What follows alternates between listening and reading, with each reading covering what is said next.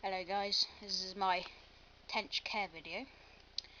The reason I'm doing this video is because not a lot of people know anything about these fish, or little. Okay, so I'm just going to talk you through the basics on keeping these fish and the future of these lovely fish. See, there's two varieties you can have, green, the golden. Nothing different, just the colour. Okay, so Latin name is Tinker Tinker for the green one, Tinker Tinker var for the golden one. I'll not really care, it's just knowledge. But anyway, here we go. Tench, just like most other cold water fish, are quite wasteful. You know, they will produce a lot of waste. So yeah, a lot of waste. So you need your filters to cope with that. Say maybe the same as a goldfish, maybe a little bit higher, depending on the size and what you really feed them. I mean, I feed them Aquarium Advanced Nutrition Gold. They love this. This is fine food. It's really good. Tench, they like a hiding spot. You know, I provide them a new hiding spot here, as they like to hide. Also, they like pond weeds. This is Elodea Densa. Oxygenating plant, takes in carbon dioxide at day, releases oxygen at night, something like that. These guys will grow very big. Okay. You will need to get these in a pond. They will not stay this size. They are quite good cold water tank busters. Okay, so you want to get a pond about 6 foot long, 4 foot deep, and around 3 foot wide, minimal. Not for one tench, maybe for 2 or 3.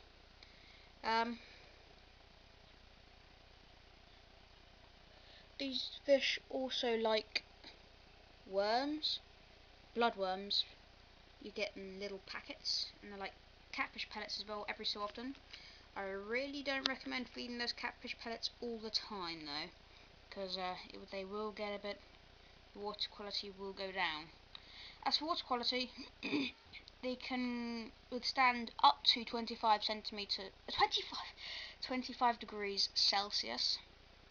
Not a tropical fish, temperate maybe, but they can withstand quite cold temperatures as well, as they do live in Britain, and it's really cold sometimes, mostly.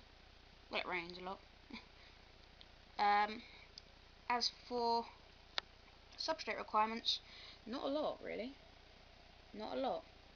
Just get some good gravel, something fine. It doesn't have to be fine, it can be great lumps of gravel. They really don't care. But a muddy substrate they like. And a gravel maybe like this as well, they like.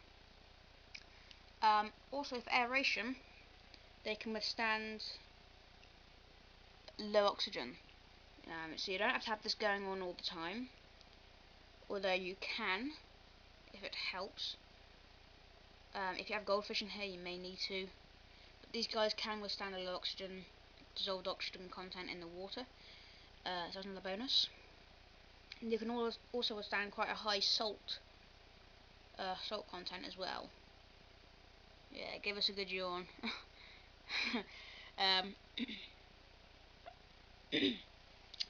So that's what it is, really. Beautiful fish. Not really that expensive in pet shops, maybe £7.50 each.